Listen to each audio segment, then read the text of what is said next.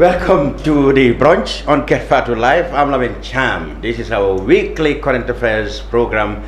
After 2 weeks of dealing with football regarding the Gambia Football Federation national elections, we are back now to other businesses. Now, over the last 48 hours, there have been an acute shortage of fuel in most parts of the country. The reason being that the operators, the oil marketing companies, or OMCs, said they can no longer continue to sell at the price that the government has set for them. They also argued that they have been foregoing margins of profits so that fuel can be cheap for the public at the petrol stations. But they said the government in turn have not been faithful in helping them. They argued that all the profit margins have been scooped by government through some levy or some tax of one thing or the other.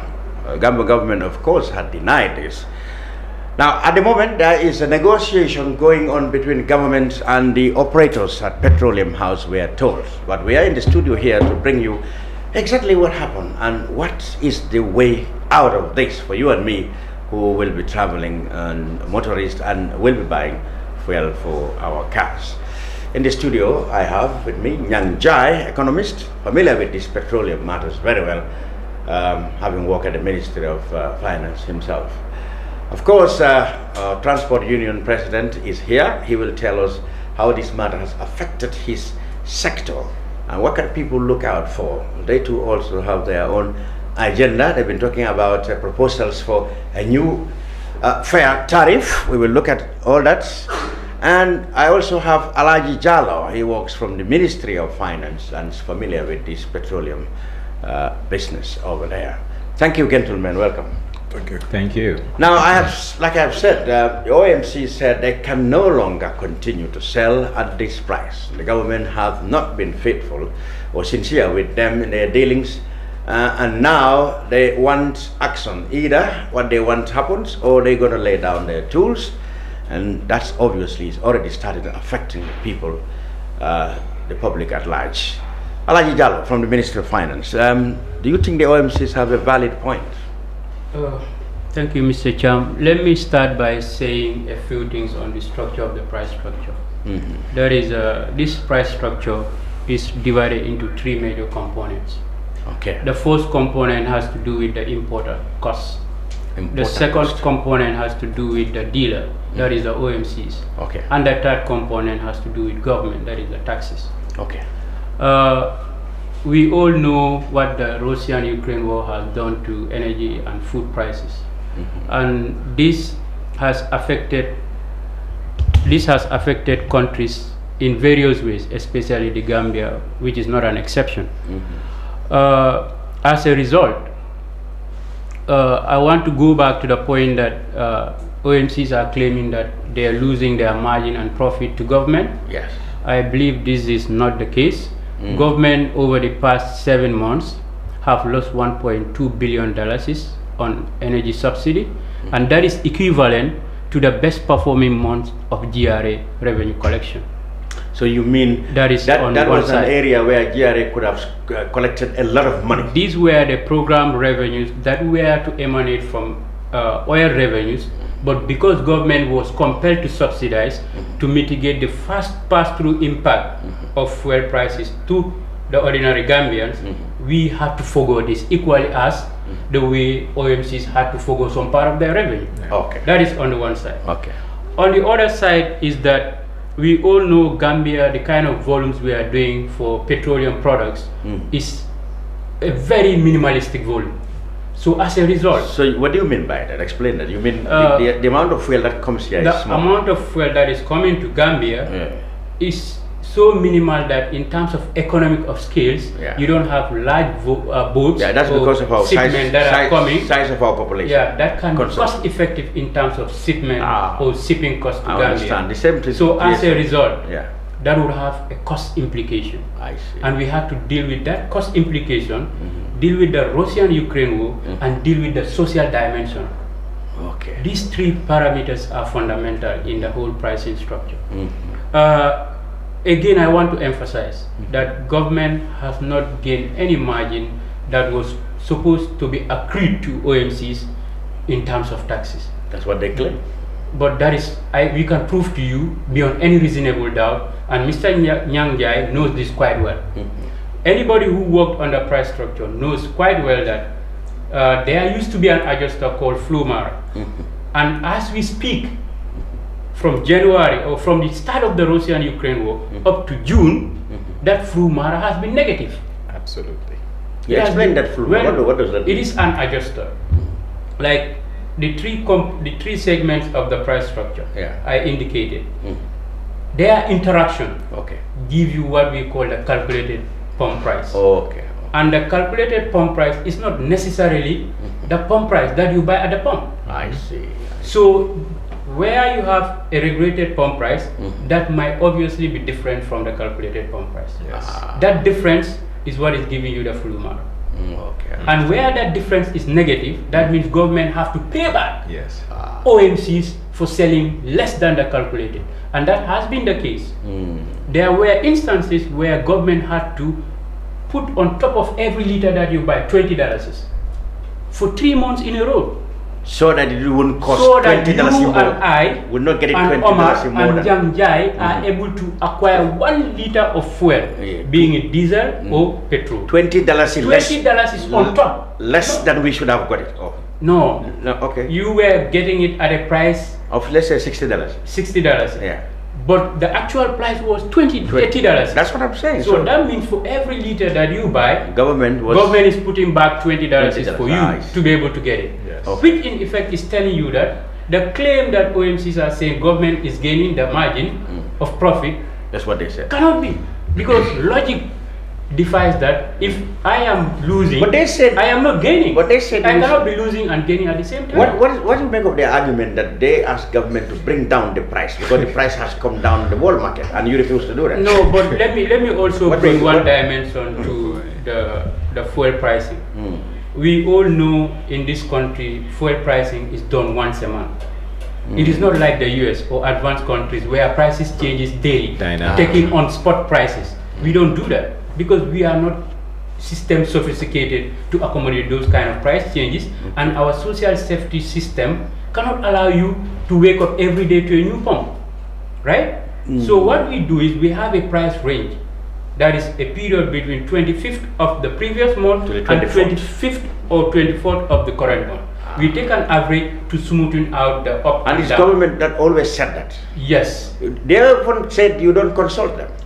No, that is not true. But these indicators are global. I mean, okay, let's go. They often said that you don't consult them. I don't think that is true. And you know, to the best of my knowledge, I've been in this pricing system for over a decade.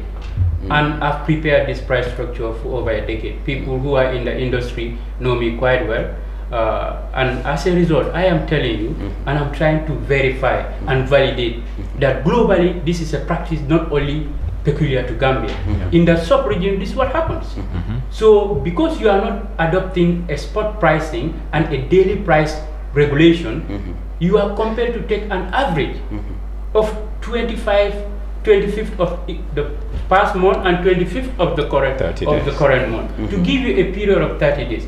And in addition to that, you are not only taking the daily prices anyhow, you are taking the daily average. That is the up and bottom of range of a particular day, just so you smoothing out this price movement. They also said the removal of what they call trader premium and the elimination of credit, letter of credit, said that they violate the rules that you have, the agreement you had with them. Let me say that we did not eliminate the traders premium. That's one. We did not also eliminate the LC, and we did not also eliminate the importer margin per cycle. What we did was there was a joint understanding through a meeting that was conducted with a pricing committee that has been set by government, that is chaired at the Ministry of Petroleum, chaired by the PS Minister of Petroleum, where all OMCs were in attendance and they agreed to certain parameters for adjustment. And these parameters were not effectively removed, they were instead reduced to reflect the global practice. That's one, but also to reflect the impact of energy on the average Gambian. Okay, so what the action they have embarked on over the last 48 hours. What did they say lead to it? What are they telling you to do now? What are their demands? What are their demands? They mainly concern about 3 parameters of the price structure. These parameters are the trader's premium, the importer margin per cycle, and the LC cost. So tell us now, what is meant by traders? Traders premium. That's the big importers, or the ones who bring fuel here or whatever. You know, let me explain briefly how it works. Yeah. The trader premium. Okay, oil is a product that you do not deal directly with the refineries. No. You have to pass through what we call a trader. Yes. The refineries, they refine the oil, give it to a trader to sell it on their behalf, or on behalf of whosoever own that particular product. Okay. So as a result, that trader, his involvement in the value chain attracts some cost and some sort of income for him for the services that he's rendering. In other words, they are middlemen. Exactly, they are middlemen. So it came to the realization that when we made an assessment in the sub-region, we realized that the traders premium in the Gambia was somewhat generous, and also the price structure was also skewed towards traders.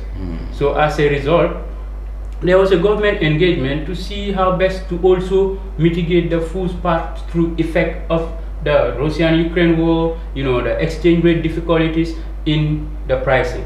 So this was what led to a marginal reduction of the traders premium from $100 per metric ton to $80 per metric ton for PMS, EGO, and then. So why are they concerned that you have reduced that? Because why are they supporting, so to speak, the traders? This kind of? Maybe there are several other factors. We know, you know, if government is having to do away with $1.2 billion in 6 months, that is too hard for a decision to take as a state. Having to have the capacity to be at the service of 4 million people, losing 1.2 billion is not a fair stake. Take yourself, for instance. I have a family, maybe 6 people. I cannot even afford to lose $1,000 on my salary because that, if that happens, I cannot provide my basic essential to my family. And so does government. So that is one of the reasons why we are saying that framework of pricing need to shift towards allowing revenue to be generated, even if not at full optimal, but at a marginal that will allow government to provide services in health, provide services in education, provide services in security, and so forth and so forth. So the other thing they talk about is withdrawal of letter of credit. Yeah, that has been restored. That has been restored. Historically, this used to be an average of 2 and 2.5%. Okay. They had a meeting again. Let me tell you that pricing of petroleum products is no more at the Ministry of Finance. It has been taken as per the Petroleum Act. It is at the Ministry of Petroleum. But again, they do not do it independently. They do it with a multi-stakeholder committee where the Ministry of Trade, the Ministry of Finance, PURA, Standard, GAIPA, and the Standard Commission. Bureau, not the Standard newspaper. Yeah, Standard Bureau. I mean. Yeah. So these are all sitting members, and they deliberate on the basis of the data that has been provided, based on an internationally acceptable practice, where this data is generated from, which is called Platts, because it's one of the most standard platform where you can get energy prices to the dot and real time. So the third one you said they're talking about is what then? The third one is their dealer's margin. Yes. You for the time that I was at the Ministry of Finance, this dealer's margin used to be between $2 to $3. Recently, this dealer's margin has been increased up to 5.88 butus per liter. It was only this month per liter. That means for every liter that you sell, an OMC is getting $5.88 butus. In context, if you are selling, let's say, 2 million liters as an OMC, let's take GMPC for instance as an example. They sell 2 million liters, they're getting close to $12 million margin. And you know, that is such a big amount for people to make a fuss out of like $1 differential. Okay.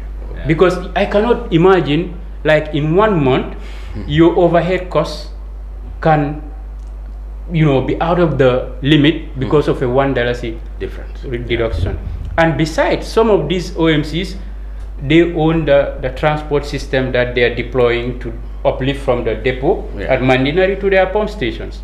So that is telling you that for that 5.88 is wholesomely owned by the OMC. So that's because it is meant to do transport and plus their overhead costs at so the pumps. You think by your calculation or the ministry's calculation, that's more than enough to cover whatever overheads they are crying about? Absolutely. By our estimation, I think that's a fair level of margin operating within the sub-regional benchmark. Yes. Yeah. And now coming to the shortage that has been experienced between yesterday and today, we have come to the realization that it is not actually a shortage. It is a refusal to uplift from the depot and sell to consumers. To the extent that this morning I woke up to a Facebook, a statement of one of the prominent politicians, I would say, saying that it's true this is happening, but it is artificial, it is man-made, it is not a systemic shortage that has happened as a result of a systemic failure. It's a refusal to uplift from the depot, supply your stations, and then sell to people. So, but what are they not themselves breaching any agreement or any law in doing that? We are operating a free market. You cannot compel anybody to do what is over and beyond what his individual objectives. So, in other words, you have no choice but to negotiate with them. Yeah, as we speak, we are on a negotiating table with the major OMCs, and I am hopeful that there will be something positive coming out of it from now against 1 o'clock. I mean, I differ with him first. Can you help us? No, allow me first. I differ with that last statement whereby he said it's a free market. But petroleum is not only a strategic product, but it hinders on national security. When the depot was in Banjul, owned by Shell, and that's why Atlas, then Elton, Shell refused to accept and give them throughput because they said it's their depot, they don't want their business.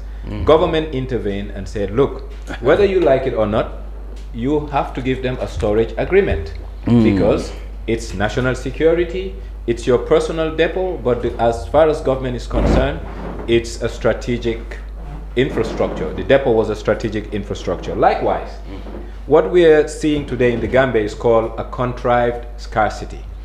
There's two things: a stock out, meaning there is no fuel in the country at the depot in Mandinari. What we're seeing is a deliberate contrived scarcity whereby product is not being lifted to the stations.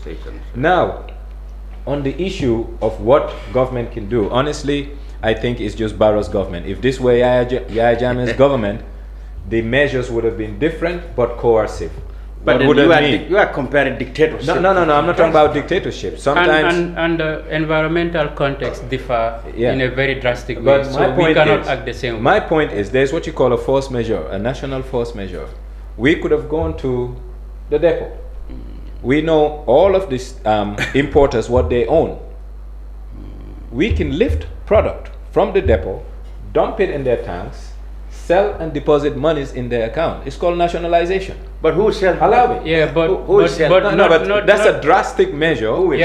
I think it is too drastic for the prevailing economic fundamentals. One. Secondly, it's too drastic for the kind of governance structures we are trying to I know, practice. And also it's too drastic for the kind of environment that we are in. You have just seen what happened in Sierra Leone. You have just seen what happened in Sri Lanka. We do not want to fall victim of things that we can learn better from and then still put our country at jeopardy of security problems. What I've noticed right now. So that's why we must approach this in a very strategically, mild way, have it resolved as we are doing right now. Because as I speak to you, people are at Ministry of Petroleum trying to meet and get this resolved in a very amicable way. And I think, to be fair, that is the best way of approaching this without causing further friction in the market that is so fragile. And like he said, is one of the most fundamental security products. So you must make sure that whatsoever approach you take, it is an approach that does not get us into further fiasco. But I also hope that this is the last time they'll do such a thing. And the reason why I would have taken a harder and a tougher line, I'm a critic of the government, but this time I am with government wholeheartedly on this matter. Absolutely. In as much as I'm with them, because I understand the dynamics and the fundamentals. So you mean you believe the OMCs are unnecessarily? No, I'm not blaming. I'm not blaming. We first have a fundamental problem. The fundamental problem is the price structure as is today has a lot of discretion. And it's because of this discretion, someone is seeing something, not objectively, but seeing it from their perspective. And that's why we need to change the price structure, whereby when even people sit to determine prices, there will be parameters that are going to guide what they're going to talk about, rather than having to have an input in it. But that's one thing. My worry and fear is if the OMCs are used to this tactic, government will be at its knees and at their mercy for the longest of time, because it's a bully and a bluff.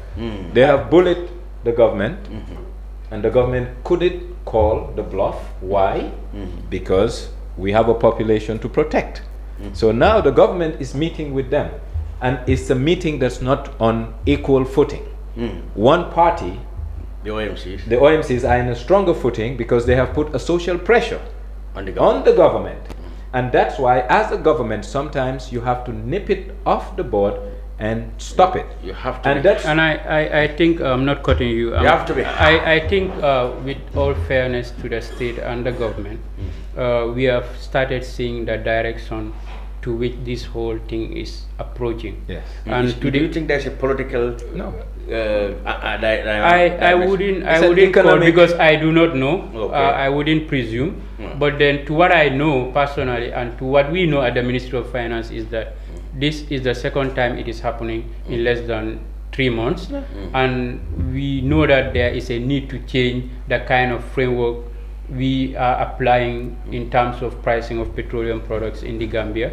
But I think one fundamental thing that also led to this chaotic situation is the scarcity of forex, which has been resolved. Forex exchange. Forex exchange. That could have been the excuse me, because we, as economists, we like to cut stuff, and then you are a little bit more economical on the word. We are the uninitiated, so we said foreign exchange. So what has happened is the central bank has made a reversal on the forex policy decision. That is going. That decision by the central bank actually contributed. I mean, the ban on FCDs. I wouldn't say it contributed to this particular incident, but it contributed to some sort of shortage of a claim by OMCs that they cannot access forex. But now that that policy reversal has been put in place, we are assuming that there will be an inflow of forex that was presumably not coming as a result of the policy, maybe. I'm not too sure. But again, on top of that, now OMCs can also have a latitude to approach their banks that they can access forex for imports of basic essentials, and fuel is one of those basic essentials. That's one. But there'll be a lag effect, though. Yeah, the directive has been reversed. Yes. But naturally there'll be a lag effect because the market will not realign overnight. Yeah, certainly. Monetary policy has always a lag effect, even in advanced countries. So it will take some time. It will take some time. And I believe now, if this happens to yield some dividend, the side of forex would be addressed. That's one. But also from the part of government, over the months and over the years, because we realized that OMCs were finding it difficult to get forex when they need it, and because of the time differential between the pricing and their need for import for subsequent consumption, the dollar rate would change.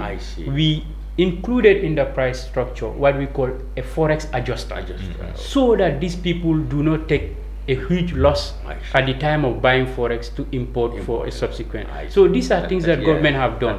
So we must approach this thing in good faith, and knowing that people at the Ministry of Finance and government stakeholders are doing everything possible to making sure that there is nothing like this in the future. It's interesting that Young Who should be Nyang, who is a critic of the government, is in this matter, he is with the government. He's even calling objectivity. He's even calling for drastic measures. Because I'll tell you one thing. When it comes to oil pricing, it's a global standard practice. So we cannot deviate. I've been in this for a decade. He was in it for a decade. So we see the thing the same way. In as much as we might have different opinion and different perspective, but when it comes to economic facts, they are undeniable. Now, Omar, if petrol sellers are asking for price increase or whatever, they're asking for more margin, where does that leave transport operators? I know two economists are discussing, so we are been following their conversation. But it's a bit concerned as far as our operations are concerned. Because yesterday I'm just following the Minister of Finance. According to the Minister of Finance, you have two things as of now: to increase the pump price or government to take more revenue, more subsidies. So which is which? So I was sitting in my family, I say increase the pump price. This is no go area as of now. Really? Yes. Because people are crying. Everybody's crying. You want to put another, numbers there. That's gonna, it's gonna affect a lot. But what most simple aspect is for me, this discussion was been existing a long time. I'm not part of the company, but they are discussing on this issue during the MOCs and the ministry. So I think government also cannot sit until last minute and try to discuss it again. Because already damage has been done already. How did it affect your sector over the last time? It's affect everybody because our sector today, some of them sleep at the petrol stations. Some of them have middleman within, buy it from 1,500 to 1,007. Some of them cross the border and buy fuel. So if those people bring their fuel, they're going to sell it at higher price. So end of the end users are going to be suffered. That's the reality. For me today, if I'm from here, I cannot come back. That's the reality. So you only a few weeks ago you presented a proposal for fare increases to the government. Wouldn't you capitalize on this chaos now to push that forward? I hope you're not going to do that. During the discussion, I presented my proposal to the government, including the Minister of Finance. They have been part of the committee. We discussed until we agreed on something. In that time, even pump price was 75, it's 73. Before that approval was made by 73. After that, more they increased around $1 some bottles. But still, we are discussing with them according to the Ministry of Transport. So now they are waiting for the Minister's approval. But the technical team sit and disagree on something already. That is including the commuters, the consumer protection, the Gambia Police Force, Minister of Trade, Minister of Finance, and Minister of Transport and the Gambia Transport Union. So we present something, we discuss within the line. Our proposals are a little bit mad, but finally we understand what the student government are facing. But we also are doing business. And we expect something. But for me, my perspective is the Minister of Finance can resolve this matter before the date. Because I remember on the 4th of August, the OMCs have a press conference. They have been saying this. Yes, they said. Over 1 month. So still nothing came out until date. Damage have been done. You start negotiating. So for me, my assumption is government is going to take more subsidies. So governments, but government cannot. They left the matter. You cannot give what you don't have. But Jallow, didn't they have a point? I mean, the oil marketing companies made noise since early August. They even threatened. No, but that was resolved. That's why I said in my intervention that you had a meeting with them. A similar problem has happened twice in a space of 3 months. And that is not news to anybody. I have lived it, he has lived it, Young Jai did, and you did. And to be quite honest, we are in a state of a very complex product that has social dimension, national security dimension, but also a business dimension. As I speak to you right now, the pump price that you are buying for diesel is not the actual pump price for diesel.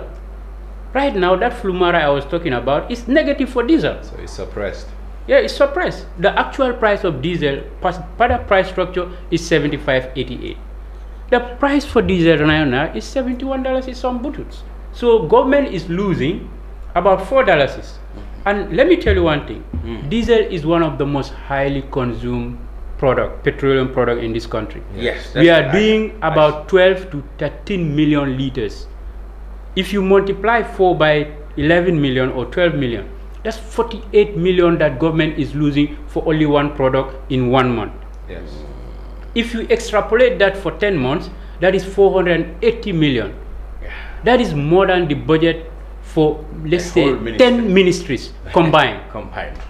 So, you know, we must also appreciate the fact that government, in trying to stabilize the market, we are losing so much. It comes with a cost, and government was willingly taking this cost to the extent of 1.2 billion. Yeah, but Mr. Jallow. So the per capita cost or losses on oil-related revenue is fundamentally high. But when they say they too are foregoing, you know, profit margins, where do they do this? Where do they forego? You didn't consider that point. We do. That's why we had a consideration not to touch their margin by more than $1. That was 5.88. This month it is 4.88, and that 4.88 you are getting, we are losing 4.88 for diesel, right?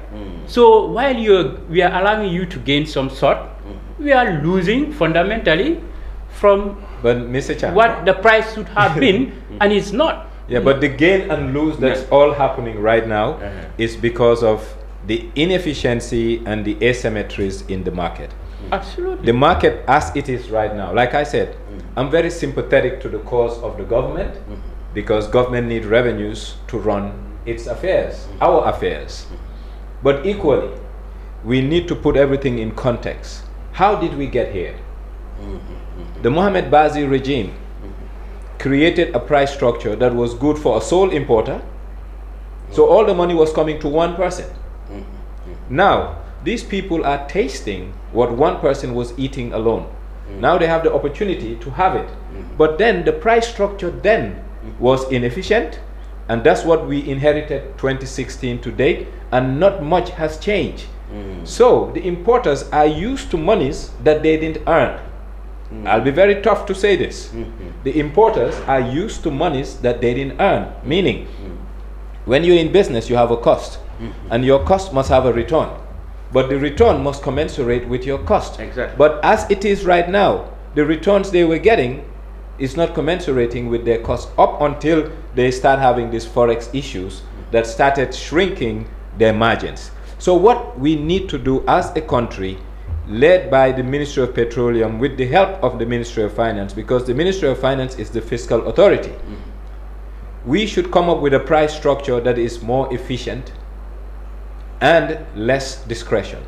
What do I mean by that? A price structure, because right now they're using Northwest Europe average over 30 days, mean and high. I have no problems with all of that. It's good. LC costs, we all know the prevailing commercial rates for LC costs, closing and opening, you add them together, 2.5 to 1.5, depending on how big you are in the market. And that's what is in the price structure. It's already there. So now, what these people are calling for, I am very fair with government in this issue, because what is happening, if it doesn't happen, I will be the same who complains about crime, who complains about roads not being maintained properly, health system, education, etc. So in as much as I am a critic, I have to be a constructive critic. And what I'm saying right now, where I am faulting the government is for government from 2016 to date not having an efficient pricing model. The pricing model we have right now is highly inefficient, and that's why someone can sit down and say they are cheating me, I'm not getting enough. But if everything is based on a matrix, there is no discretion. So even the committee will not meet. They will just plug in figures at the end of the month. Once they plug in figures, they say this is what it is, and no one will complain. I think, just let me address a few of the things that you have raised. The price structure, it's true, it needs to be improved. But again, I do not consider that it is inefficient, because you know why? A lot of the pricing issues that have impacted fuel products are revealed by the problems in Russia and Ukraine. And also the global shipment system has also, changed drastically. And this has all added costs to being it the fuel product, being it basic commodity like food. So, and to that effect, we have advised that the pricing committee work with OMCs to make so that the pricing structure addresses the needs of both parties. That is government on the one side and OMCs on the other side. And that is one of the reasons why, as we speak to you, a joint meeting is being held to make sure that the best parameters as but far why as now? Why not 2 concerned. weeks ago? Why not 3 weeks ago? You see, we cannot be firefighting. No, it has been happening. No. I'm not saying that. Happening. The meeting today should not have been today. No, this because similar meeting happened on the 4th of August. I agree, but Yeah, what I'm on saying the 4th of is, August, what I'm a saying similar here meeting is, happened. Exactly. What And I'm this saying- meeting was attended by both OMCs and government. In fact, On the 4th of I August. think I have an update on that meeting. Yeah. It was said that during that meeting, the OMCs expressed their dissatisfaction with government for not consulting them over the changes on the August fuel price structure. They also appeal with government that such chances are normal and can be affected gradually, not as abrupt as it is. They advise that such could cause a shortage or resistance by the traders. The Minister of Finance then gave a brief rundown of the economics of the petroleum downstream sector and how it has over the last 6 months affected government's budgeted revenues. He stated that government estimated revenue of 3 billion from the petroleum downstream sector. Instead, the government had to subsidize up to 1.5 billion to soften the fuel price hikes and shock on the general public. So as to stabilize the economy, the government could not continue these subsidies on the petroleum products, and the development partners of the Gambia also advised against a continued subsidy as such. Even in the absence of a development partner advising such, it makes economic sense to make arbitrage between security and also costs that is involved. And that's what we are faced with. Because today, if government is not able to render the basic essential services, I cannot leave this room and then think that I can get to the highway in peace. I can't. Yeah, but Mr. Jallow, because the basic essentials now let's move on. education, security, health, Mr. Jam, before has we to move be on, assured by government. sometimes, I just have one question sometimes, to people. allow me. Economists. Let me just come. Let me finish it. Sometimes, government also is selfish. October, November, December, and January, we all saw what was happening, but government refused to touch the price because it was a political season. Yes, fact. If you follow the market, the prices should have changed in October, in November, in December, but the incumbent didn't want anybody. He didn't say it, and he doesn't have to say it, but he has handlers. It was left like that, and the bleeding was bad for government. We were bleeding, and we bled profusely, but nobody cared about cost because they cared about something else. The elections. No, So my point is, that's why we need a pricing model that will not yield to discretion, but it's a model that you just plug in data at the end of a period. Whatever the price is, everybody takes it as it is. Okay, That way the country is better. And I think, let me just say one or two words on what he said. You know, as an economist, we all know there's what we call political economy, but also there's what we call social economy. So you must make an assessment of the gains and the costs associated to any economic decision that you make. At the time, that was deemed to be the best of policy to be adopted, and that's why government adopted it. From October to December? Losing money. But why aren't you losing money now then? Let's Security. continue to lose money. No, we cannot continue to lose money because now the ramifications might be much higher than any social issue or consideration that is on the table. On the past. Okay, all right. Let's enough. deal with some of the discussions at that meeting you're talking about, and let's see whether all the worries that were raised by the OMCs have been addressed. Now, it said the discussion also touched on other arrangements that would inspire confidence and reference sources of information and data used on the fuel pricing structure, such as the following: foreign exchange rates, letter of credit cost, the reference Platts prices, and the trader premium we talk about. They said going forward, government will ensure that foreign exchange rates used will be custom regulation or custom revaluation rate published by the central bank. Custom valuation rate. Yes, valuations. Yeah. Similarly, the meeting agreed that the central bank announces letters of credit rates of banks or averages, because this will be the source of the LC rate charged going forward. The Platts prices reference will continue as usual. For example, 25 of the previous month to the 25th of the previous month to the 24th of the current month, etc. And finally, the trader premium. Government will engage the major traders that is selling fuel to the Gambian importers to set a uniform for the Gambia, preferably for the whole year. The government can also arrange a meeting with these traders at their offices in Switzerland to set premium purposely for the Gambia. The oil marketing companies also pleaded with government to consider restoring the dealer margin to the previous rate. This will help importers to provide discounts to the smaller businesses to keep them in business. The dealer margin, they stated, will serve as a cushion for their efforts. So all these were raised at that meeting. How much of it have been implemented? Let me start from the bottom. That is the exchange rate.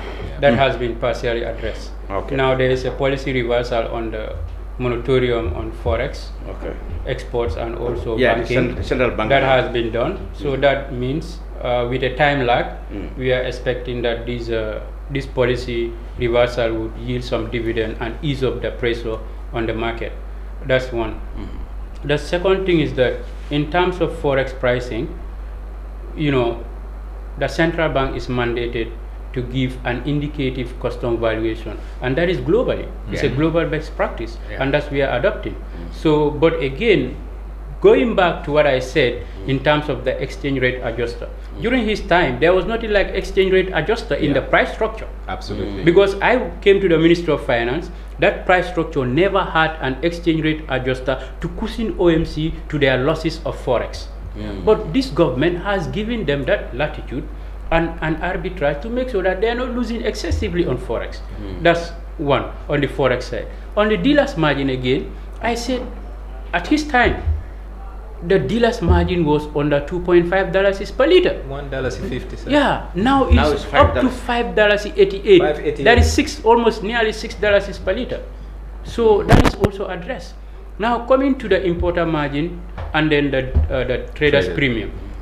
The importer margin, we all know you are not importing every day and every month because the size of the economy would not warrant you to import every day, and the volume of consumption and the volume of the depot is not. That's why it's called an importer margin per cycle of import. And I think that is fair enough to also allow them to have a revenue generated by their import operations, and that level is still at about $70 per metric ton. And regionally is competitive. Exactly. We are all in this space. We are all actors in the space. We know what are the regional benchmarks. Yes. So going now to the last point, which is the traders premium. This used to be $120 up to $100. What government has touched is just $20 for PMS, and the other one we did not touch much because it's still at $100 per metric ton. The ego. That is diesel. Because we do not want to cause a friction in the market, especially for diesel. That's why we are still taking a loss per unit of liter that is purchased by consumers. But when the government said they can no longer continue to give these subsidies, it basically means that they don't have it. What you don't have, you cannot give. It's like you are bleeding. Thank you. There is a limit to how much you can bleed. Beyond that limit, you die. And if government dies, we all die. So what will the? So what we are saying is that we are not saying that we will not subsidize. That is a non-starter for sub-Saharan Africa. But we are saying this level of subsidy must be managed at optimal level, and that's what we are trying to do. And I think that is, in terms of policy consideration, that is a fair judgment of the economic fundamentals and the fundamentals of the market. How much? Before you come, let me have one question. I think the two of them can help me about it. My brother from Ministry of Finance, been saying, we all know what is happening between Russia and Ukraine, and at the same time, the pump price is very different with what is the real price. But I'm going to ask one question here. I'm a layman. We all know what's happening at the world now, but we all know the past 2 to 3 years, COVID period, the world market, the storage problem, because we all know the price goes down up to the very small amount. But still the Gambia government maintain the price. So within the inverter, government made a lot of millions. I think government can, use that money. Windfall. Windfall, they can help the Gambians. That's what the OMCs have been talking Recently, about. Senegalese government is doing that. That's why still they are sending their diesel at $57 per liter. We can say average of the Gambian few truckers now buying fuel from Senegal. That's a lot of revenue. That's not good for but the if country. that money wasn't saved, it cannot be given now, and that's why I'm saying that there are inefficiencies. One thing, Mr. Jallow, listen, he's saying that there was a period when the world market has gone down, but the government refused to bring the pump down. No, the government did not refuse to bring So, the pump but price why down. did you put it Let to me put in context. In as much as at that particular time, international oil prices were down. Yes. But the cost of shipment, logistic was up because the health safety measures that were to be applied and that were institutionalized by operators were so expensive that it adds up to the cost.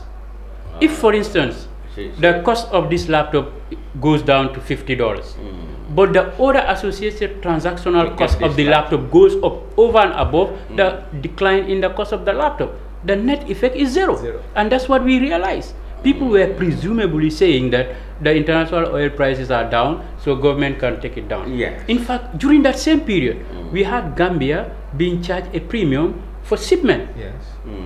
Because Parcel size was small. Exactly, parcel size were small. Yeah. The second thing is that empty containers were hard to come by because they were all stocked in China in Europe, because those were major operators. And you cannot. An empty container that was costing, let's say, $2,000 was costing $6,000.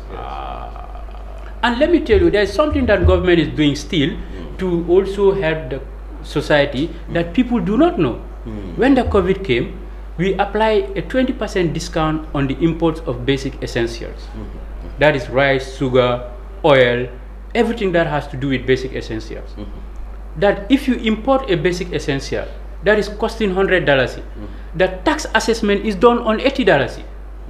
But that wasn't a good move. It was a good move, No, because you know why? It wasn't, because if you look at rice, for instance, for the longest, even in Jame days, there was a concession on it. But is that being passed on to the end user buying rice? No. So there are certain things that happen for us in transactions. As government, what we can do is to provide that policy. Now, but if it's not effective, but that's why every policy comes with some attendant issues. I know. And for us, at our side on policy, our consideration was that if we do apply that, there would be a pass-through effect to the consumers. Exactly. So we cannot be a public policing system where we go and start doing price control. Yeah, but that is if you give someone a concession, that's where the problem is, because if you cannot enforce that, then at the end of it, we enforce it. It is now the responsibility of the public to make sure that if you go to the store and buy something, you tell them, government has done this. I don't have the bargaining power to deal with a rice importer. They will not even know. It's take it or leave it. They will not even know. But what needs to happen is what happens is that all your efforts will go in vain if it doesn't get to the end result you want. Because I think the fundamental problem was a lot of people do not know this is still happening. No, but we know. But even if you communicate, it's still been in practice. The GRA is still applying that 20% discount on basic essentials. I quite agree, but people are and saying that is one of the most socially driven policy that government has adopted since the COVID. But it's not yielding. The intent is good, but the operational aspect of the intent lacks clauses. So unless you have a measure to implement it, to enforce it, we will have a problem. We have a systemic issue in the economy. I know. And it is not something that you can solve overnight. And that is one of the reasons why government is looking at other ways to making sure that when this kind of policy comes into play, it does yield the dividend that it is intended to yield. And those things are in the pipeline coming. At one point, people will get to see what the government is doing through its satellite agencies. So I do not want to preempt that direction of government policy, but it is something that is being... Can you help me, gentlemen? If the OMCs continue, how long do you think can they themselves, in very frank terms, continue to sell? I'll throw it back to you. How long can you stay out of food? So you mean in just a matter of time, they themselves... No, they're feeling the pinch Exactly. right now as I How speak long, to you. Lamin, can you feel out of food? No, I've just taken... Look, they have a financial obligation to their suppliers. Exactly. So the fuel slipping on Mandinari and not working... So if the government, if government can perhaps withstand or make the that public, will be irresponsible for government too. Wait, No. make the public to understand and wait a little bit. No, but that's irresponsible. Lamin, I do not want this to That go would to not the do. public with the notion that government is going to also hold baggage. No. No. This is a partnership. I see. Government and OMC, we are not holding baggage on anybody. We are holding baggage for national interest. Okay. And it is in the interest of both government and OMCs to have this thing resolved. Soon. And from what I got to gather from the meeting that I just left to come here, Yes. is that there is high spirit from the OMCs to have this thing resolved before the end of the day. Yes. And I'm sure that they have that good spirit. The government also has that good spirit because this is a national security product. And you cannot downplay the ramification of having this thing continue for over 72 hours. Okay. And it is not in the general interest of both OMCs, neither is it in the general interest of OMCs. As you speak, he's sitting here, he's telling you what is happening. Nobody wants to go through that pain. If I am not going out, my daughter or my son will be going out. If those are not going out, my aunt, those kind of things. We must put it at, that level of understanding and that level of need to having both parties have this thing resolved as soon as possible. That is OMC But as and said government. Now, going forward, what do we do to avoid this? No, that's what I'm saying. Now what we are trying to do is that this committee that has been set, that encompasses both actors in the industry, are devising a way, and I can tell you one thing, from the meeting that is currently ongoing, there will be a resolution that would avert such happenings in the medium term. I cannot tell you for certitude that problems will not happen in the industry. That is not true, and it is everywhere. This is common. Even in Nigeria, where they're producing fuel, you have this kind of problems. Sierra Leone, the same thing. But I can tell you for a fact, there will be a resolution and a solution that is meaningful to both government and OMCs in the next couple of hours. But Mr. Cham, Wonderful. Mr. Cham, Just to wrap up. Yes. There's a famous economist called Wilfredo Pareto. He has what you call the Pareto optimality, whereby he's stating that we can make everybody better off without making anyone worse off. Exactly. But for that state to happen, it has to be a give and take. And that's why I said I am a critic of the government. But in this case, I empathize with government. But in as much as I empathize with them, I equally want them to work on the pricing model, why and where and what needs to be done. There is too much discretion. On the plat side, it's good. On the dealer side, we're giving them something generous, but it's not something that we're giving based on quantifiable data to say, this is your cost per liter to pump it out and to bring it from the depot. So we haven't done that. We've just given them a balloon money, but what we have given them, just in global terms, is generous. But what we need to do now is to do a study to know the precise cost of lifting product from Mandinari to X point in Basse or X point at Kairaba Avenue. So we know that come what may, this is the true cost of the product coming here. So that the government will now justify, look, your true cost is less than $2. I'm giving you $4.88. You can cover everything and make a margin from the salaries and everything you're paying. But right now, since we don't have any value associated with the lump sum we're giving them, they can just cry foul. And but it's basic. One thing that I forgot to mention, maybe, is just to come back to one point. Government is a stakeholder in this industry. And on top of the revenue cut that we are taking on the fuel price structure, we have also reduced the depot throughput from $35 per metric ton to $30 per metric ton. And government is a major stakeholder of GAM Petroleum. So that revenue loss is accrued to government, not to OMCs. Through dividends. Yeah, through dividends. So we must, if we take a holistic estimation of the cost and revenue cuts that government have taken, is over and above the 1.2 billion that we have said. So we must be fair enough to know that It's a complex industry that requires, periodic update of expertise, periodic update of, technical know-how, and this we have embarked on through the committee. And be rest assured, in the next coming days, government is going to mount, an aggressive soul searching as to how best we can resolve these problems and, deter them from but happening. Also I think government on your part is sad, but it's only in Gambia that government don't respect outside expertise. What do I mean by that? The government thinks to know everything and tends to work in vacuum. I'm not talking about bringing international consultants or things like that. No, we don't need that. We have internal capacity. Yeah, but but what I'm saying, and it's not only peculiar to petroleum, but across the board, the government of the Gambia doesn't respect its indigenous capacity, unfortunately. It's not a prejudice that I'm trying to put out there, but what we have in country to resolve a lot of things, the government doesn't respect. I would differ on that one. Anyway, I always know politics will come. I'm a little bit scared. I absolutely differ on that point. I'm a little bit scared. Okay, finally. Yeah, I'm a little bit scared about the future of this situation. Because about Minister's statement yesterday night. The Minister of Finance. Okay, what did he say? Yesterday night. What did he say? Only two things stands as of now. To increase the pump price or government to continue to add more subsidies. Is that what he said? Yes. Okay. And the GRTS. So in one thing, and the OMC saw their position already. Am I right? Government cannot continue to take more subsidies. To increase the pump price, this is no go area. My brother was saying, these are multiple stakeholders. But I feel some stakeholders are not part of the discussion. Such as? For me, maybe it's not, we are not relevant much. The Minister of Transport are not part of the petroleum company, so stakeholder committee. They will be part of it. I don't know. Yeah, but every situation we have been calling them, they say we are not aware. So for example, if today government agree with the OMC, I don't know what's going to happen.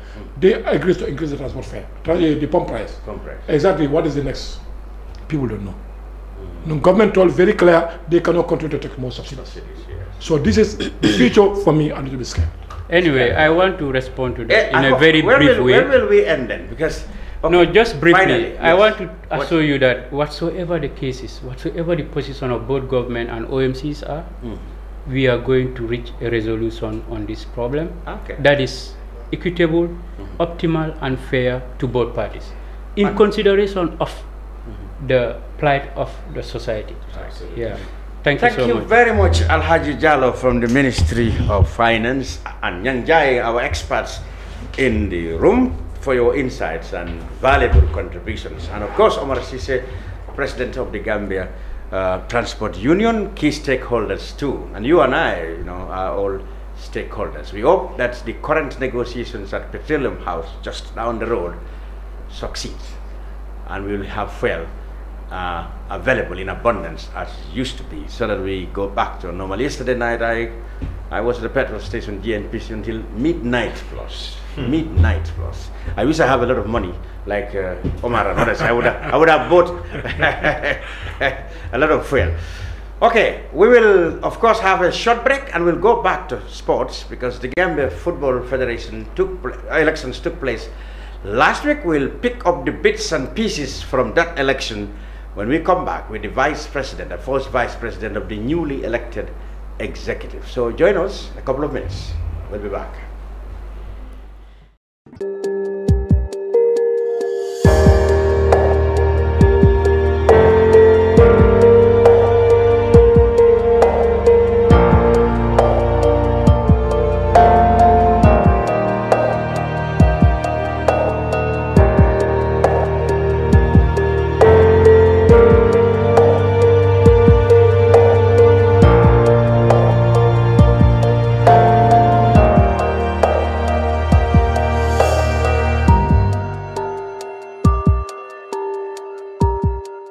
We live in a day and age where technology is creating a world without borders, filled with unlimited potential to improve the lives of the people around us.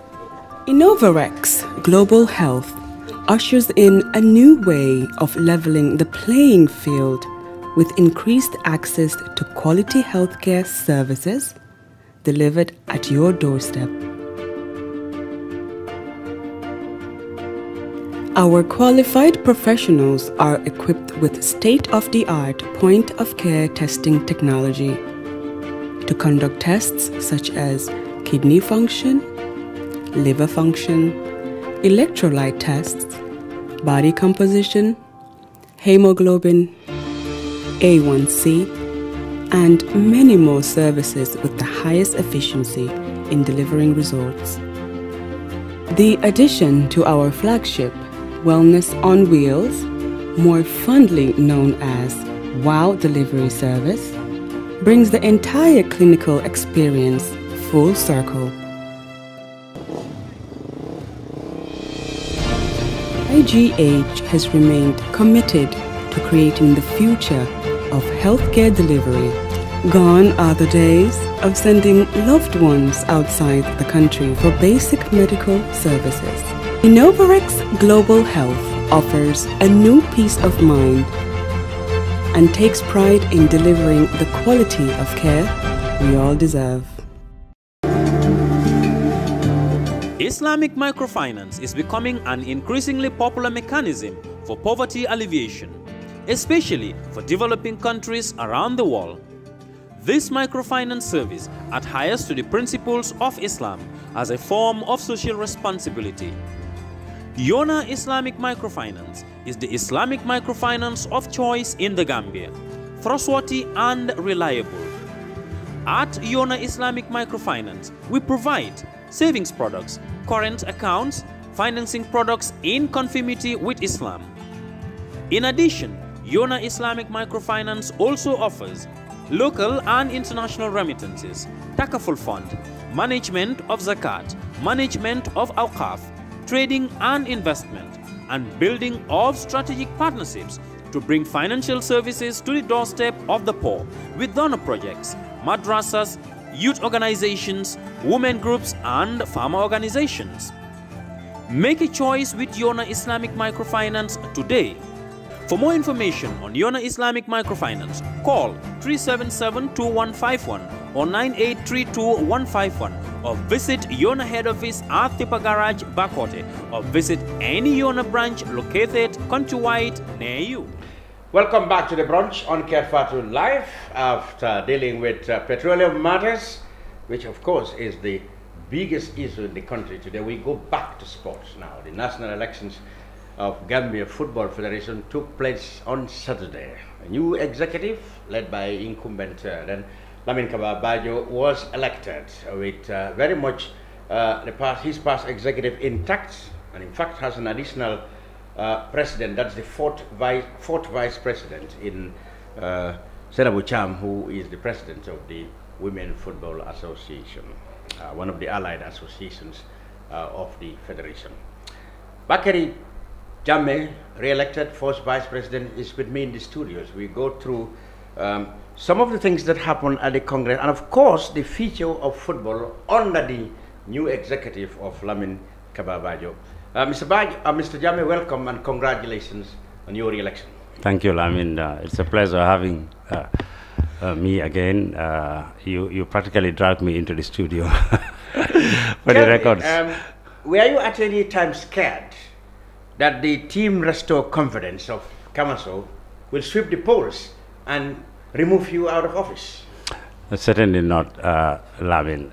Yes, like we have said here the last time we are with Fatou, by the nature of the football politics, at the end of the day, it is the owners of clubs and executives of the allied and regional football associations that will make a choice. And over the last 4 years that we were reviewing, it was the group that an integral part of the football federation. Our successes as an executive is their successes, our failures are their failures. And yes, elections is a season, but the engagement of the primary stakeholders have been ongoing. So we know exactly the thinking of the actual people that matter on the day, and then at no time did we have any doubt that we will be returned back to office. I can assure you that. 51 votes against 25. You almost doubled Mr. Kamaso's numbers. is it a true reflection of the massive acceptance of the Kaba camp, or do you think the dominance, or is it that Mr. Kamaso didn't make electoral gains, or according to him, his accusation was that you people have too much illegitimate control over the electorates? That is what led to that. Actually, I am privy to something that you don't know. Okay. I was the counting agent, and yes, there was... you were supporting, you were the agent for Kaba. Always, yes. I am in charge of the logistics yes. At the electoral process. Yes. The invalid vote was cast in our favor. Unfortunately, that particular club, it's a club, entered 2 names. Did write his name and his club's name and signed it. So we would have got 52, which felt a little bit short of what we expected. Oh, really? So who are who do you think are your members who broke ranks? It's over now. It's over now. We are there to represent all the 77 and reconcile everybody. Yes, I mean that is our wish, and this is how we are going to pursue. Because even though, like in our report that we did, which was a scorecard, which is now over now, you have seen that we have actually articulated a lot of successes over the last 4 years, and we have also stated the areas that we had challenges, or you can call it failures, which we will encompass. But now the focus is now our manifesto and the other learnings that we had during the campaign period.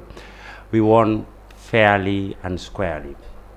There's a fundamental thing which I want your viewers and yourself also to understand. Go ahead. The electoral process is managed by an electoral committee which is independent, and it was elected at Congress, and the chairman Jaju and his colleagues actually ran that.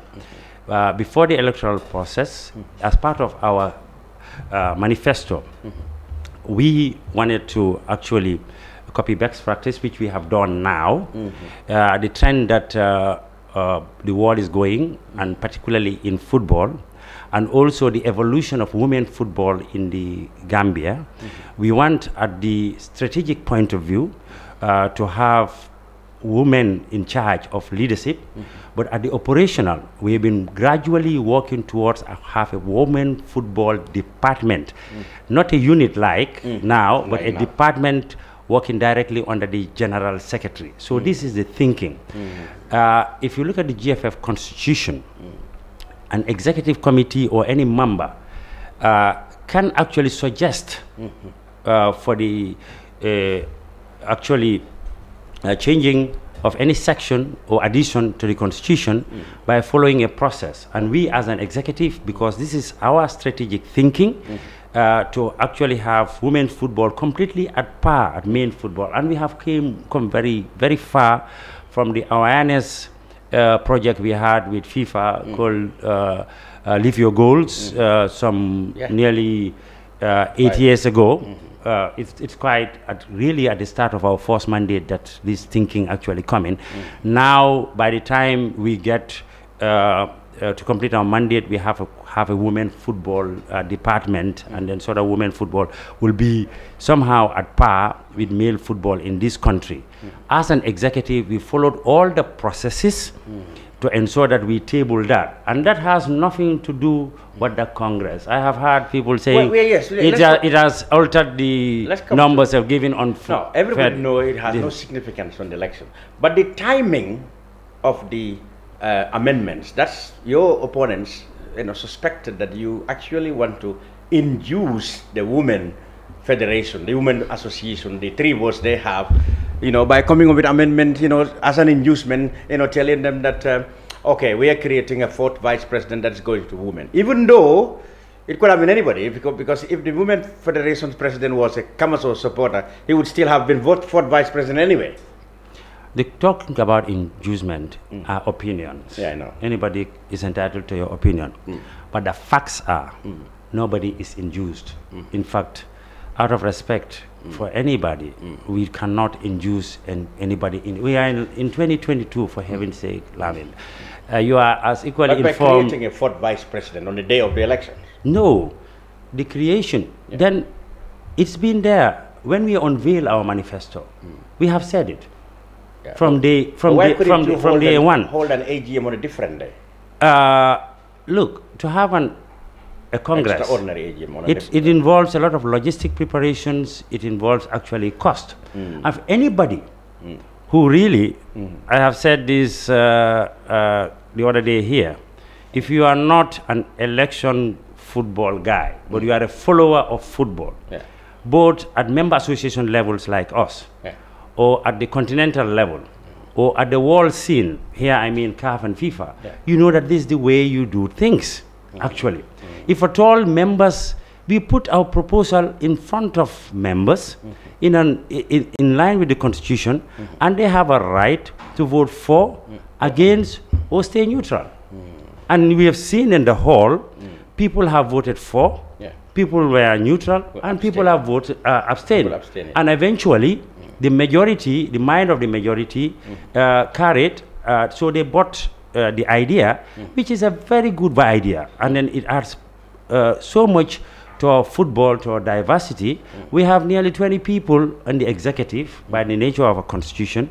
We used to have 2, we want to increase that to 5, and I think if we have the opportunity, if we have the support of the members, we will further increase that so that at least we have some sort of parity. The point now is that, and also the facts are, this has no impact on the election. It doesn't.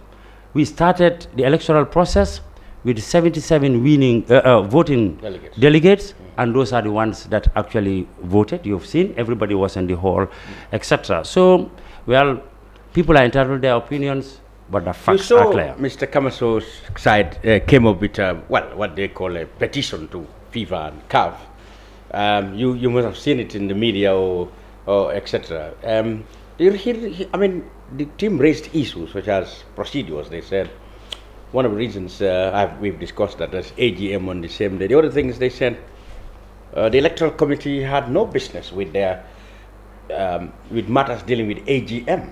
For example, yes, we saw the electoral committee not taking part in the AGM. Why then do they have any right to say that he was not properly accredited by Young Africans? If they had no business with AGM, that was an AGM matter, they said. What I saw is what is written on the Standard newspaper and the Point newspaper, making reference to 54 pages. Yes. I don't know whether it's 54 points or 54 pages. Well, well, I didn't count how many pages, but it's quite a long letter. Okay, I am not privy to that letter. I didn't know.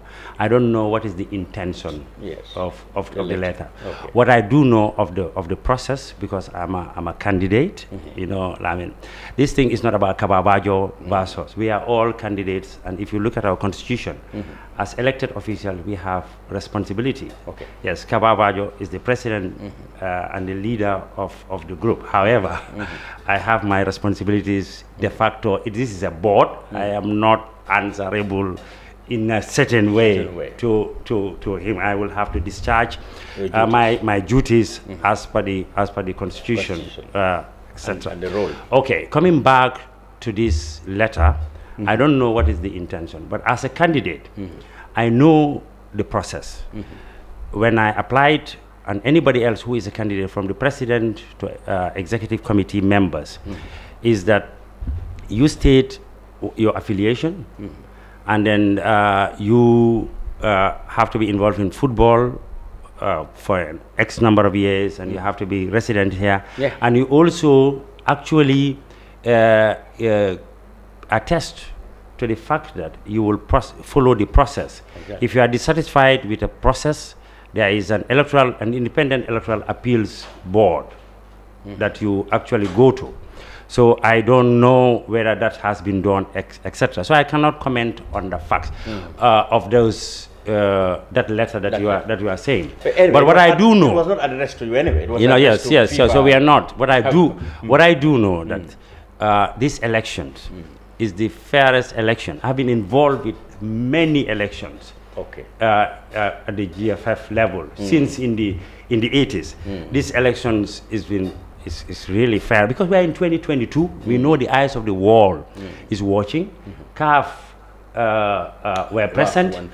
The FIFA were present by the head of their Dakar office, Alhagie, and also Solomon Mudeji. He made a statement that they are here to observe the process. They are our parent bodies. They have reported back, and then we have been written to by CAF and FIFA that the process is fair. It meets the standards, and we are congratulating, and we are moving on with the implementation of the manifesto, and also with certain things that we have learned. Because if you are in a campaign like this, you have to listen also to the opponent. And you have to also listen to the general public, because we know that the football family is equal to every Gambian. Even friends of the Gambia. Did you come out with any point that Mr. Kamasu's team have made that you agree with? For example, they said the constitution is such that the incumbent has unfair advantage. They said the General Secretary, which by the Constitution or by the General Assembly is also, Secretary to the Electoral Committee, give an advantage unfair to the incumbent because he is seen to be part and parcel of the executive. On both counts, I don't agree from a personal point of view, and from a football administrator point of view, somebody who's been doing this for some time, you will agree. You agree with that. I don't agree with the points. I don't think the president has any advantage because he is not involved in the process. Of course, constitutions are living beings. Yes, they can change. Yeah, they can change. Like how so we want to enrich. We can fair play. Don't you think that can look, change? I think this is everybody's business. Along the way, we are going to, like we did before in the first time, to have a mid-term review. We are going to go and have a football summit very soon. We've been trying for FIFA and UEFA to help us to have a football summit so that we can have people, not only for them to actually contribute to it, but enlighten, because certain things that you heard or say really, with all respect to people, are entitled to their opinions, but they are not true, but maybe they didn't also understand how football is actually run or managed. The vilification of officials. Anybody who is an official is just Frankenstein who is here to look for money. It's not true. You forget that these players, I own a club. I have taken young people who have talent, and then you mold your talent to be skills and help them along the way to turn professional, to come and actually represent their countries. And the vast majority of those people representing the country of our part of business are very thankful, and they were relieved. I have had numerous calls from all our categories of national teams thanking us and being relieved. This is the fact, because they cannot be involved in the politics. So I think this summit will help, and along the way, the learnings from those summit we will improve, because we are the next 4 years set up for a legacy to ensure that we have a good legacy, because I'm not going to stand for elections anymore. You cannot. That can go for record. You cannot. It's there. You cannot. I cannot. Yes. So I cannot, because you I cannot. don't have. You passed. You passed a law. I passed that, and that is why over the next 4 years we wanted to have a proper succession planning. Oh, succession planning. Yes, certainly. You may not, if you look at the members of our... Does that mean you grooming some success? Of course, certainly. You grooming success from the football family to people to understand how to organize football and how to develop football. There are specific skills that you require for that. There are certain processes and procedures you have to follow. You don't have to pick anybody out. I was challenging one of your colleagues abroad and said, I would like to have a debate from you when you hear about fresh people completely outside of the system. To me, it's a recipe for disaster, because you see, even with the best intention, the FIFA forward regulation, which is the main funder, some of the challenges that we have, and then it's evolving again into 3.0, which need people to have an understanding of how to manage actually football. You just don't jump out from to be that. But coming back to your point regarding the extraordinary Congress. It is done according to the law. So the 2 points that you made to me are not valid point. Yes, certainly in any election process there are winners and there are losers, and then sometimes the losers at the thick of things can say or do certain things, but with time we hope this beautiful game will bring all of us back together, because a lot has to be done. Today, our under 20 is playing. Yeah, they've already qualified to the next. No, we need to win today. We need to win today, yes. Today to be actually certain. We are preparing for the under 20. They won twice, 4-0, 4-1 the last time, and 2-0 ahead of the group. But we have to play Guinea and we have to play Senegal, and two teams will get out of the group for the semi-finals, and the finalists will qualify. Almost certainly Gambia. Yes. I mean, like we need to have a good result, and we are very much focused on that. Let's talk about it. You see, for real or imagine, people often said a lot of money comes to the GFF, millions and millions of dollars. So for real or for imagine, people think that I mean, this whole lot of money, you know, goes to the pockets of the executive, either through contracts or through allocating traveling allowances for themselves over 4 years or so. So the layman, the perception is that, oh, where is that all money gone to? Oh yes. So how do you deal with that? You know, Lamin. How do you deal with that? Let's call a spade a spade. If you look at the people against this federation, it's a coalition of two. Okay. The old opposition.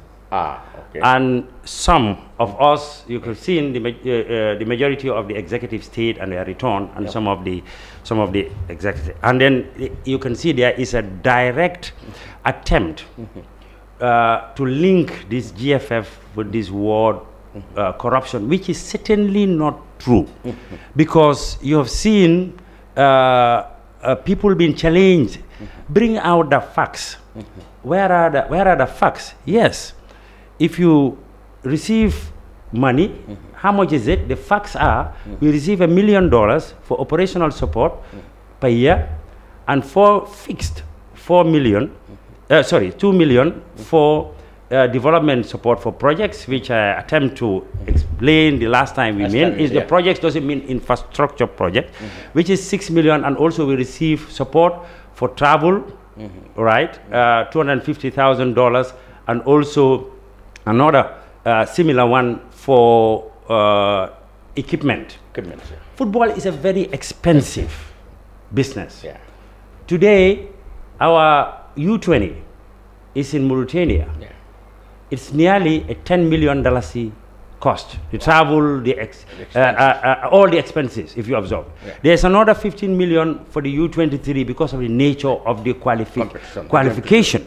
And we have support from the government of the Gambia on only one category, which is the senior nationality, which is the most expensive, or the woman. And then we are on a journey to ensure that all the national teams play. So even the money that we receive for operation is not enough. I mean, amount of expense. I mean, what is for the documents to show? We are on the board, we are volunteers. I'm not a hustler. I'm not there to make money. I have my other businesses and my work to do, including even farming, to ensure that we live. And also, we are Gambians. We are the first. I have said in one program, I am in football because I'm a Gambian. I'm in football because I'm a fan of football. I'm in football because I own football club. If football doesn't develop in here, my club or clubs will not develop. Not like somebody who's just a fan. So you cannot be more royal than the king. I'm not suggesting I'm the king myself. You are royal, not so. No, I'm not sure. So now that we have put all this behind now, looking forward in the next 4 years, your last term, people expect you to deliver on where they felt there were shortcomings. For example, infrastructure, you had to come out as an executive to apologize that there were delays. Your opponents called them failures in the infrastructure development, governance, and the concretization, which is which was the key in your campaign, of the gains made. The Nations Cup, we have qualified there. We want to stay there, and we want to go to the World Cup. 4 years ago, we set ourselves some very modest. We said we qualify for AFCON 2021 or the next one. We did it at the first one. But this time round, consciously, we set the bar so high, both in terms of the challenge, infrastructure, plan, or program, like somebody would like to say, and also success for national teams. It's all in our manifesto. We set the bar high. So that is why the responsibility is actually higher.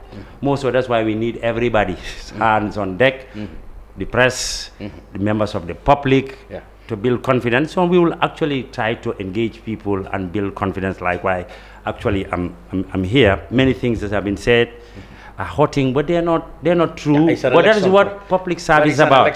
That is what leadership is about. You throw everything at you, and we are taking it on the chin, and we will engage with people more. So infrastructure, we know it's not our core mandate. We got into it. We will stick on it. For example, yesterday, I don't know whether you've gone or you've followed, Super Nawetan belatedly returned. Nawetan returned to Serekunda East in a much better state now. Right? The Serekunda, I didn't even. I was not even invited. They even forgot. Maybe they're angry with us. They're still angry. I don't know. Maybe their president called to say they sent an invitation. I haven't seen it. None of the GFF were there because we were not even. But that is not the point. The point is we want football to return better. If you look at Serekunda East now, we have increased the security. The field have improved a bit. It's not the best field. The dressing rooms, and eventually we will want to actually continue on all this park with the spectator experience so that they have a more conducive environment, hopefully in the next 4 years. We want to qualify to the African Cup of Nations again. We want to have a shot to go to the World Cup. We have stated it. We want to have more qualified people, and we will want to have really more Gambian-born professional. If you look at our lives now, under 20, a lot of boys went and they were playing. A couple came from my club, and Kajali, for example, is in South Africa, etc. And I hope this also will. So it's a lot of work as well. And if you see the theme, our group called Team Kaba, there are new additions of really very capable young men and women, and we've also, like I said, the learnings that came out from this very bruising but interesting campaign. We will reach out to certain people, certain commentators, to actually bring in ideas or physically take part in the various committees, because as we speak now, all the committees of the GFF stand dissolved, except the judicial committees. Except the judicial committees. And this time round, the formation of those committees will be more consultative. This is something that we have actually set out for ourselves.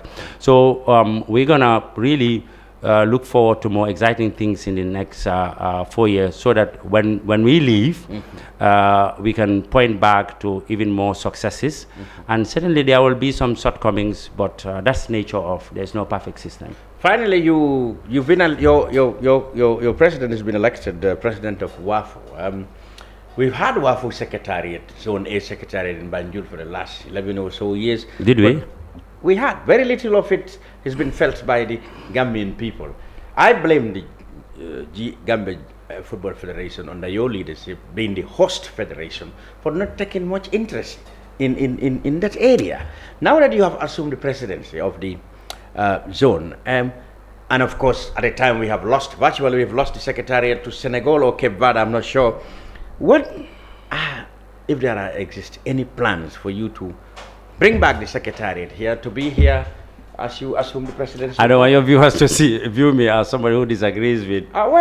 If you say the GFF did not show interest, well, okay, your opinion. You are the host. Yes, I am not. But I have seen very little involvement in GFF in that. Exactly. I think the president has adequately addressed that, not without trying, because the secretariat was manned by and a Gambian, yes, a Gambian, and perhaps maybe you need to put to him also a senior brother of all of us.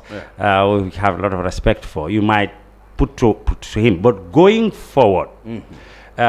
Even on Friday, I had a conversation with the president of WAFU, who happens to be our president as well, that we must try that in the shortest possible time, we have the WAFU secretariat actually here, because it's going to be his legacy as well. Not talking about the national benefits from the pride point of view that we have actually a sub-regional organization operating out of our country, but also the ancillary staffs and some of the ideas that we have for WAFU, then it can be more practical because they are here on day-to-day basis we can. So he's leaving for the tournament, and he'll be meeting with his colleagues, and I can assure you the first objective is to bring the secretariat here, and not only to bring it here, but to make it actually work. Full-fledged secretariat, so that what WAFU wants for the development of football in our sub-region, not only organizing competitions, but also some of the things that are being copied by a member association, like our capacity building program. I mean, I can tell you, may Allah leave us here. In the long term, we will see the impact of these soft things that ensures that the organization of football is actually done better. Like our under 20 now, I mean, touch wood, two out of two. We beat Liberia 4-1 with our coach that has been educated from here. He's not an expatriate. I mean, you have been reading things in the newspaper. Some people are saying other things, but now 4-1 or outplayed. But haven't we been champions twice in this tournament? So it's expected that we should be able to be among those who will qualify for I mean, if you look at it, we have been champions because it's a reflection of our league, because none of those boys are actually playing outside the country. The whole contingents are local based players. But coming back to WAFU, certainly taking the presidency of WAFU, I know President Bajo, one of the things is to ensure that actually WAFU works for Gambia. WAFU works for all the 9 countries in West Africa. So I think there will be real movement and exciting times ahead for WAFU. Okay, finally, well, how would you see your job cut out for the next 4 years? I would like to, on behalf of my colleagues, use this medium and every medium that we are on to thank the voters, everybody, number 1 to 77, anybody who's vote or not or for or against us. Even those against you. Yes, yes, certainly. It's it's democracy. It's control. It's a football. It was a football family. I mean, we are actually used to these fights on the pitch. Then after we will make up and actually move on for returning us as a group back to office. I would like to thank the members of the journalism family. Certainly, if we have biggest critics, we have seen that it's coming from your ends. But that's good. It keeps us on our toes. I would like to thank the general populace as well, and certainly the organizers of the election, which is the electoral committee, for doing what was right. It's not that we also didn't have our frustrations or some of our concerns, and we have dealt those ones where it should be. We decided to follow due process. In the next 4 years, the intention is actually very clear. The accelerated development of all aspects of football in the country, because still there is a significant gap between football in the Gambia and even some other countries in the sub-region. The GFF alone cannot do it. We were going to do it with, of course, certainly, we operate under a government, with government. You can see in our manifesto, one of the things we wanted to do is to ensure that we have a good working relationship with the government of the Gambia, and we have a good partner in that. First, our online minister, Honorable Bakari Baji, who is a great supporter of football and sports in general, and our chief patron, which is His Excellency the President Adama Barrow, as well. They are all Has he very congratulated you yet? Or maybe he didn't know about your election. He was out of the country, I understand, but I believe he did. He always did. He's a football fan, and everybody else, all the leaders in this country, from religious, cultural, political. I know everybody prayed for the best for the Gambia, and what Allah has done is what is the best for the Gambia. Good. Yeah, for the critics as well. Wow. I can't thank them anymore. It's really good. Sometimes it's gone beyond board, and I think we have to learn from that as a country to exercise more decorum, because we are peoples of faith, we are peoples of tradition, and we should try to respect each other. But football will be even much better in your country, Lamin. I can assure you that. Good. Bakari Jammeh, first Vice President of the newly elected executive of the Gambia Football Federation. Thank you very much for coming on the brunch, and we wish you a successful term in the office as you wrap up your last term. Right, the brunch will be back hopefully next week.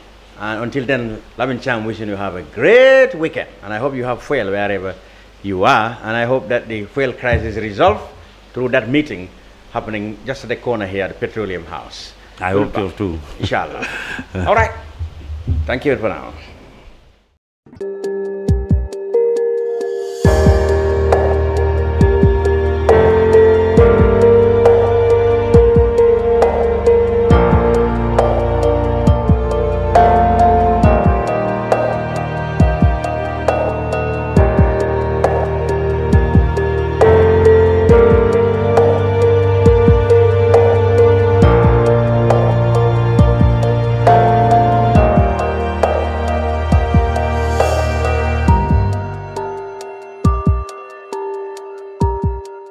We live in a day and age where technology is creating a world without borders, filled with unlimited potential to improve the lives of the people around us. Innovarex Global Health ushers in a new way of leveling the playing field with increased access to quality healthcare services delivered at your doorstep. Our qualified professionals are equipped with state-of-the-art point-of-care testing technology to conduct tests such as kidney function, liver function, electrolyte tests, body composition, hemoglobin, A1C, and many more services with the highest efficiency in delivering results. The addition to our flagship Wellness on Wheels, more fondly known as WOW Delivery Service, brings the entire clinical experience full circle. IGH has remained committed to creating the future of healthcare delivery. Gone are the days of sending loved ones outside the country for basic medical services. Innovarex Global Health offers a new peace of mind and takes pride in delivering the quality of care we all deserve. Islamic microfinance is becoming an increasingly popular mechanism for poverty alleviation, especially for developing countries around the world. This microfinance service adheres to the principles of Islam as a form of social responsibility. Yona Islamic Microfinance is the Islamic microfinance of choice in the Gambia, trustworthy and reliable. At Yona Islamic Microfinance, we provide savings products, current accounts, financing products in conformity with Islam. In addition, Yona Islamic Microfinance also offers local and international remittances, takaful fund, management of zakat, management of awqaf, trading and investment, and building of strategic partnerships to bring financial services to the doorstep of the poor with donor projects, madrasas, youth organizations, women groups and farmer organizations. Make a choice with Yona Islamic Microfinance today. For more information on Yona Islamic Microfinance, call 377-2151 or 9832-151 or visit Yona head office at Tipa Garage, Bakote, or visit any Yona branch located countrywide near you.